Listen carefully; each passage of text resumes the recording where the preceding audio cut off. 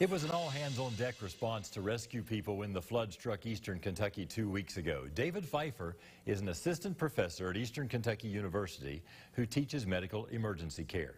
He is also the coordinator for Red Start, a helicopter service that works with Kentucky State Police to rescue people in the Red River Gorge.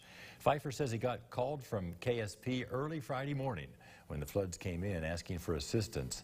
Pfeiffer says he's been part of flood response before, but this was his first experience doing significant hoist rescues.